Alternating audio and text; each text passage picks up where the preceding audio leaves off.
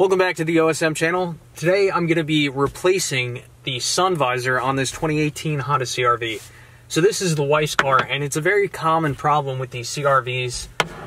The sun visor gets stuck, and you can see that there's just a lot of slop and play, and just doesn't stay in position. You put it all the way up, and then it flops back down 2 or 3 inches. Now there is a gentleman online who suggested, well, slide it out and lubricate this shaft with WD-40 or penetrating oil. I've done that. It didn't really work. It also tends to stain the material. So you can try that. That's a cheap fix, but it didn't work in my case, so I just bought a whole new visor. Bought this on Amazon. I'll leave a link for this in the description down below. Cost about $70, so not too bad. Now the trickiest part about this whole procedure is removing the sun visor from the car. There's a little clip up there. People get intimidated, think it's really tricky. It's really not that bad. I'm gonna switch out lenses, get you to focus up here on this clip, and I'll show you how to pop it out. All right, now I'm gonna show you how to get this visor out of here. I'm gonna do this in one continuous shot. So this is the driver's side visor, right? If I swing it this way, this is towards the door. If I swing it this way, it's towards the front windshield. Now I'm gonna adjust the camera, and we're gonna zoom in on this connector. I'm gonna lock my focus in. So here's the tool I found to be most helpful, and it is a heavy-duty pick that has a 45-degree angle tip. So here's what you need to do. You get in position here, but basically there's a little tab right here, and what you need to do, you need to get this tab to go underneath the housing. So you want to like take this pick, dig it in here, and while you're doing that, you're also going to need to rotate this visor to the right. And this will take you a few times to get it right. So I'm going to sneak my pick in here in between the housing and that clip, rotate the visor towards the driver's side door, take the pick, just keep working it around.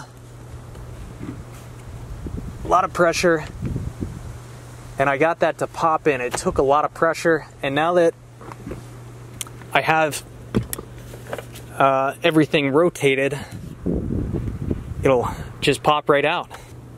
So here's the new visor, and this new visor is in the locked position. So before we install it, we are going to have to unlock it. Sorry, the lighting's pretty terrible here. But you can see the locking tab right there. So in order to unlock it, I'm going to take a flathead screwdriver this time, and I'm just going to push this in and rotate. And the aftermarket one is so much easier to loosen up. So all this tab basically does is, when you install this visor, it allows this twist lock to lock into the metal upper roof housing, if that makes sense. So you can see how it locks if I rotate this. That's in the lock position.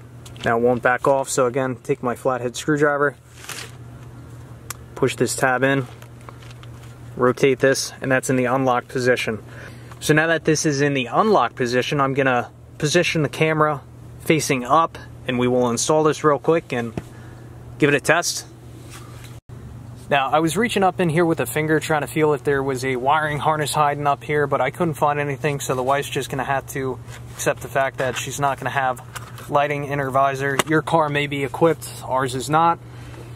So if we look at the connector, notice that there's a little protrusion, and that protrusion is going to be received right into this metal hole in the headliner. Again, this clip is in the unlocked position, so we will feed the electrical wiring up through the square port in the metal.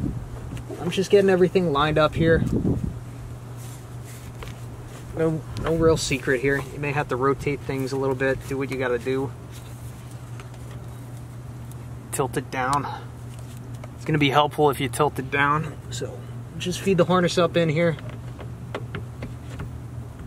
Get it in the hole, and once it's in the hole, you're going to have to rotate it towards, I believe, the front windshield.